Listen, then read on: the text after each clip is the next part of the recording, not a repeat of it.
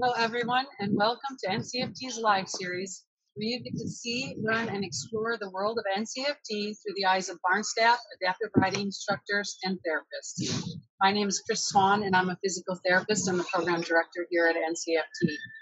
We wanted to start our series today with a little bit of background information about NCEFT and where we've come from, and then the next session will also take you on a tour of the background of NCEFT. So a little bit about NCEFT. Next year, we are going to turn 50 years old. We currently offer physical therapy and occupational therapy services, and we have adaptive riding programs and mental health-based programs. We recently expanded to include 3 mindfulness-based seminars that target parents of children with special needs, first responders and healthcare workers, and also community members at large who are experiencing anxiety and overwhelm during this time. A little bit about the past of NCEFT. Originally, even though today we're like big and expanding, our origins were a little more humble and not quite as medically focused as they are today. But be assured that our history of NCEFT has a lot of intrigue and excitement, a smattering of famous persons, and some really sassy, funny, but always amazing horses. I'm going to go over here by Elf a little bit so you can meet one of our horses.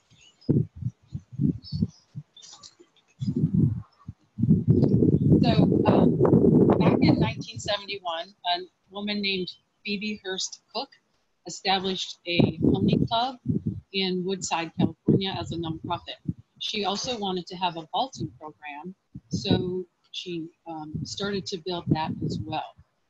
To further expand her vaulting program, she cleverly hired a well-known vaulting coach, and as the program started to grow, she really wanted to also include a program for children with special needs.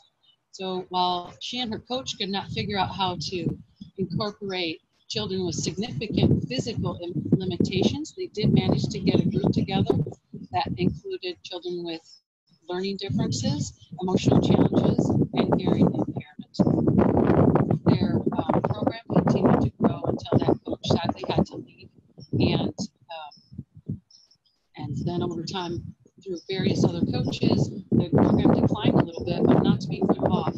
Phoebe had met an Australian woman named Barb Heine, who just happened to also be a physical therapist. So she recruited her, and together they started a physical therapy program, which could now also include children with more significant physical impairments. Hello, Alf. So the vaulting that they were doing vaulting is a program where you're basically sitting on the back of this horse and people are doing gymnastics on it while it trots around in a circle. It's pretty amazing, and there's can be up to 4 people on there, and they're jumping on and off. So originally, the therapy program with Barb started with about 4 patients, and they still had the vaulting program, and today we have between 80 and 90 clients, and the vaulting program still exists, and it's been adapted to serve the children from San Mateo County schools. So Barb ended up being the main driving force for NCEFT that we know today. She was warm and funny and inspired a number of therapists and students, and I was lucky enough to be one of the students under Barb Heine. She really pushed for serious, like medically based treatment and quality of care, and a lot of she brought education to both the U.S. and Canada for therapists that use this modality. So NCEFT was not always at Runnymede Road either. Originally, we started over on Woodside Road in a field that was named Summers Field after the family that donated it to any nonprofits that wanted to use it to work with children. They also had no barn on it, and so the therapists So the therapists and staff got to ride the horses to NCFT every day for therapy and sessions. They probably used the Woodside Trail system. The Woodside Trail system ran right through the middle of Summers Field, and because it did so, a lot of other members from the community would ride past NCFT when they were in sessions and see about all the great work that NCFT was doing. Eventually, enough people saw it and some connections were made that Barb Honey, in coordination with the Sheriff's Department, brokered a deal with Woodside Town, and they let them build a barn, provided that it would house the Sheriff's Department mounted horses. So they did that, and so now the therapy horses have a place to stay on site. Aside from the therapy horses living on site, there were also half a dozen rescued geese living in a pond that was on the property. And the weird thing was they made a raft for the geese, and they floated on the raft instead of just swimming around the pond by themselves. I don't know why, but they did. And there was also a mini horse named Rosie and her daughter Roxy. And Roxy is still at NCFT today. And you can see her on our site with her Sicilian donkey friends, Willie and Wonka. And a little bit about that sassy mare is she has a cart that she likes to drive, and she can actually pull a person in it. And she has been in a number of Mayday parades. She's a pro at that. And she's also even been at a fashion show at Woodside High School. So she has a very illustrious career, so come down and meet her sometime. Okay, so if you remember from the beginning, NCFT has been a nonprofit. Originally, it was pretty much funded by Phoebe, and but over time, they needed to change their tactic, and they started to ask community to help fund it, and started having fundraising events themselves. Oh, this is Honey. Just sorry, I forgot to introduce my co-partner here. Hey, Honey. This is Honey. She is an awesome horse, and she's been with NCFT for quite a few years. And also, she is owned by one of our adaptive riding instructors, Heather Schilling. And one thing I forgot to mention was that the Woodside Trail system that they used to bring the horses to NCFT was started by a woman and her group of friends named Elsa Schilling, and she was the great aunt of Heather as well. So that was a really kind of interesting intertwining of histories. Where was I? Oh yeah, so as time rolled on, like in the 90s, we had to change the way they raised money. They started having more events and asking community members to fund programs, and which included things like, oh, what's wrong, honey? Included things like golf tournaments. They did bake sales at the horse park. They had tax sales and golf tournament, I think I said, and also poker rides, which were fundraising horse rides. So some cool information here is that the community was very generous, and the people that were helping NCFT also included some famous football players. So an example would be that 49er offensive lineman Bubba Harris actually helped with the NCEFT golf tournament. He was the MC and master of ceremonies. And their quarterback, John Pay, was also helped with the golf tournament. He was on our board of directors for a time, and he was also instrumental in having the move from Woodside Road to where we are now at NCFT. So before I keep going and yapping away, I'm going to introduce the sassy mare. Well, she's like, excuse me, that's Roxy. Hi, Roxy. And she is the king of the roost here, even though she's by far the smallest. She bosses Willie and Wonka around. And this guy is Willie right here. And in the back is Wonka. And they have slightly different hairdos, which you can tell when you look at them. So back to our famous people. John Pay actually even won one of the auction items, which he got to take his family on a horse ride through the woodside trails, led by another member of the board of director, Casey Terrellini. And he had a lot of fun with that, although he wasn't so much into horses as he was football.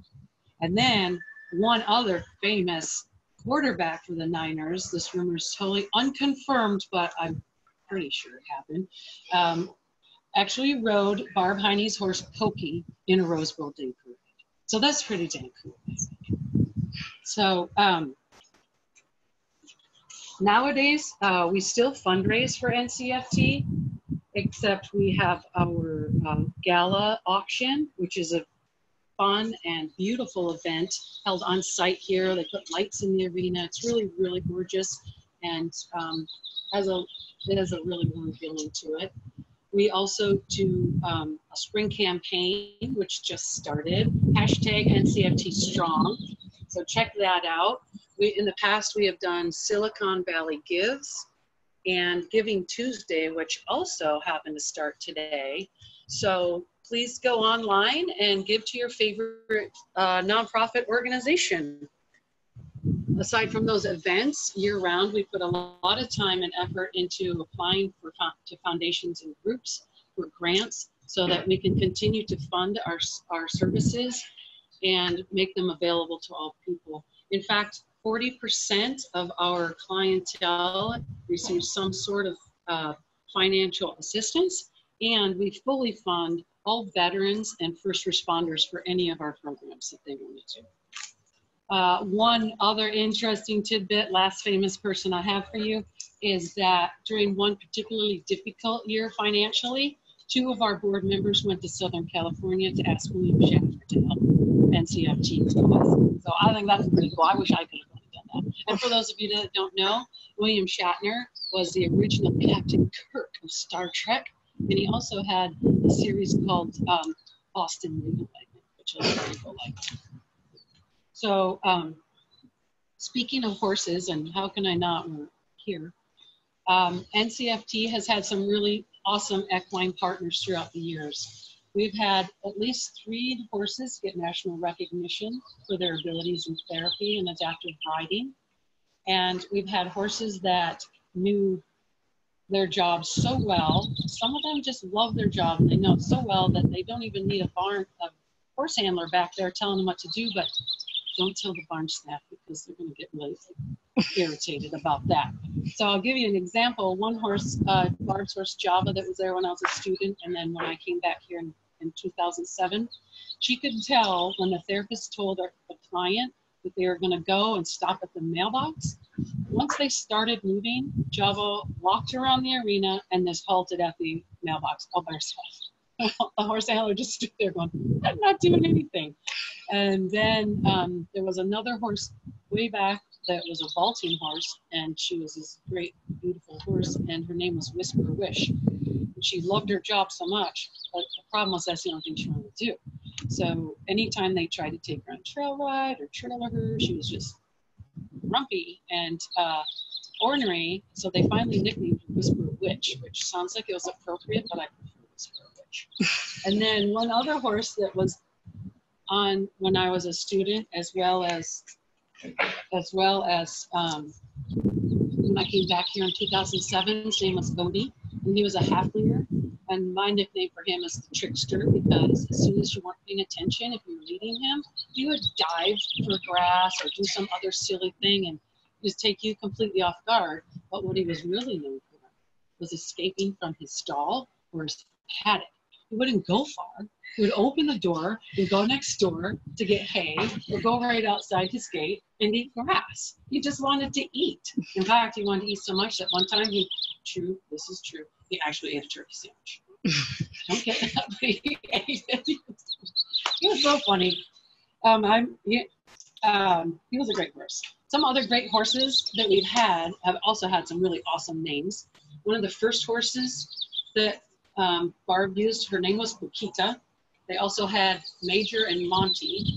And then along the history, we've also had Six, Aladdin, Java I already mentioned, Major, Cowboy, Topaz, Stormy, Tonka, Sebastian, of course, and Valentine. And I probably missed a few. I know I have, because we had some local names. Oh, 6. Did I say 6? And then also, we've also had housed, aside from the ducks, the geese and the horses roaming free and the regular horses, we've also had chickens, cats, and goats. And the goats are, that's a whole nother day's worth of stories. They were funny. We don't have them anymore, I'll just tell you that. Not only our horses have been a constant at NCFT, but also family has been a constant at NCFT. We have a lot of different families, and they include like our family of staff that work every day to continue to promote the strength and healing that happens at NCFT. We have our family of volunteers that give so generously, and without whom we really could not do what we do. Some of the most generous people. I think in our herd, we have probably about 12 horses right now. And that number stays around 12 a lot of times, sometimes a little more, sometimes a little less. Our newest horse, I'll tell you a secret, is her name is Aldi, and she is a Norwegian fjord, and she's the cutest thing, and she's Alondra's favorite, and you'll meet Alondra next week. But she should be ready to go and start sessions when we start back up after this whole COVID thing. So we're really excited for her. She's going to be a great addition to our herd. Hopefully one of those horses will also be national recognition. She's still so where was I? Family of volunteers, and also our clients and their families, who really inspire us to continue to excel at what we do, to expand what we're doing, and to remain strong for them. Their generosity, despite what they face every day, is really inspiring and humbling, and also adds to the strength of NCFT. They make us want to continue to improve and maintain the quality of services we have, and it's just really amazing to see all of this stuff come together, and it warms my heart every day, and that's why I love to come to work, and that's why we all pretty much love to come to work here at NCEFT. So as a reminder, I kind of talked about, this is one of our new programs. We've also added the mindfulness-based seminars. We have also a social skills program. We have, most years we have a Happy Trails camp for our patients and their siblings, so it's just really fun.